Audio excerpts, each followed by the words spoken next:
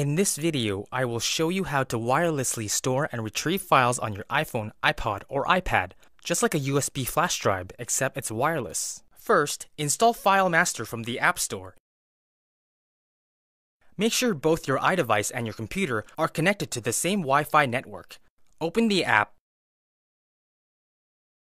You should see the Wi-Fi transfer pop-up. If you don't, tap the bottom right icon, Wi-Fi. Turn on Wi-Fi. This screen must always be displayed while you transfer files between your iDevice and computer. On your computer, open up a browser and go to one of the URLs displayed on your iDevice. Drag the files you want to transfer to your iDevice one by one to the Start Upload button. Here are the files we just transferred.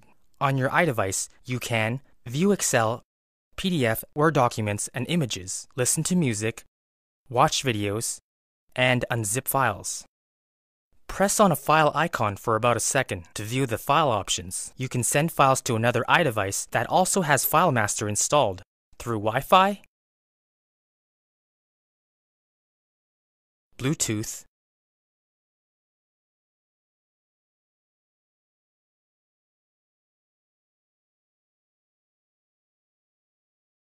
or email.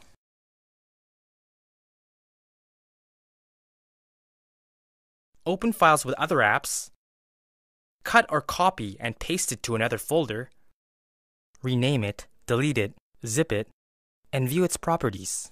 To transfer files to another computer, first make sure your iDevice and the other computer are both connected to the same Wi-Fi network. Open FileMaster on your iDevice. On your computer, go to the URL displayed on your iDevice and download the file. You can also delete files. I hope you guys find this tutorial helpful. Please comment if you have any questions. Remember to like this video and subscribe to my channel for more iPhone tutorials.